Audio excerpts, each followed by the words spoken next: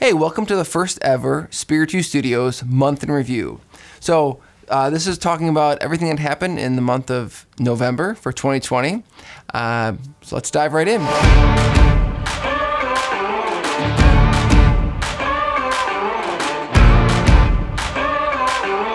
So the month started off with a bang.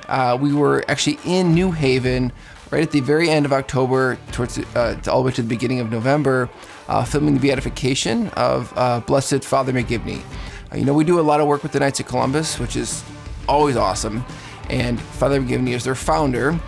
And so he was recently announced blessed, and you know, just so many things to say about this. You know, we did a few documentaries leading up to the Beatification on him, his impact around the world, about his life, the most recent miracle on a little boy named Mikey. Just that story is just awesome.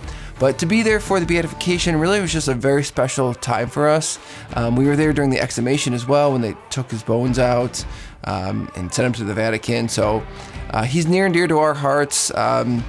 There's a little recap that we put together for the Knights from that, so definitely check that out and kind of relive the ceremonies from that weekend.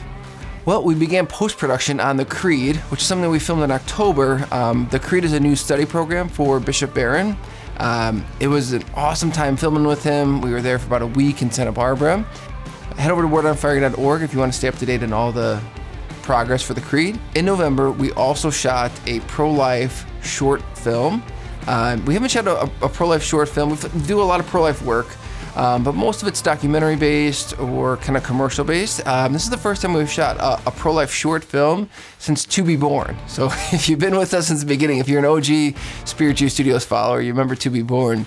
It's the first one from then. So really, really excited. It's gonna be very powerful.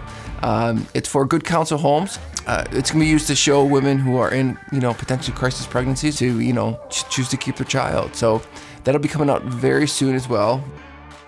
Father Bob Lombardo with the Franciscan Friars, who's actually now Bishop Bob Lombardo. He became a bishop, and with COVID, there were certain restrictions on the installation mask. So we weren't able to film that, but we were able to film. They did a fire truck parade. So Bishop Bob and some of the nuns and religious were on a fire truck driving through Chicago. Super crazy, it was really wild. And so we were able to film that, be on the fire truck. Really awesome opportunity. So this was big for us. We have a project that is on Amazon Prime and on iTunes. We filmed a comedy special with Jen Fulwiler. We're gonna make that right there the naughty corner. And it got distribution, and it's now on Amazon and iTunes and some other streaming services as well. I actually got an exclusive on Pandora like before the release.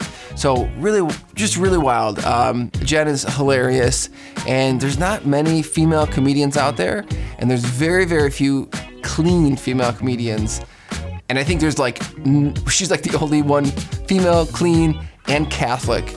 Yeah, it's great to watch, you know, with the family. You don't gotta worry about any like weird jokes or anything, because we've all been there.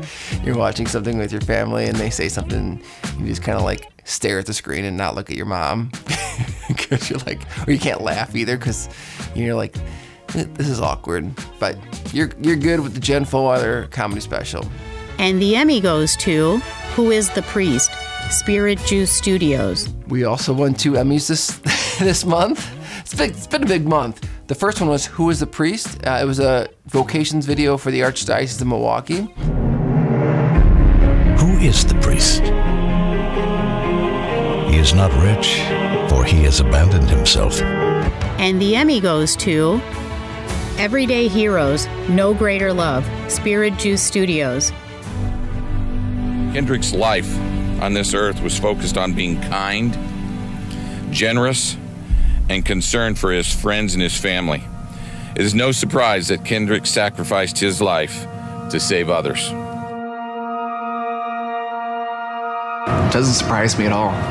It didn't then, and it doesn't now. You know, it's just the kind of person he was. A couple things at the office.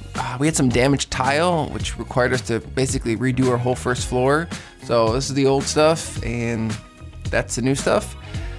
Made a big difference, you know, right when you walk in. I didn't realize how much I didn't like the old floor until I saw the new stuff. So next time you come visit us, hopefully you can check it out.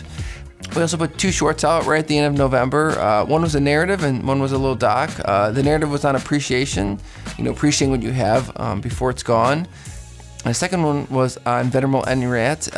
It was kind of an addendum to the Black Faith Matters documentary called Bonus Features. But really inspiring story, all the work she's done in New Orleans and, you know, founding the order that she started. We're excited about December. It's the end of the year.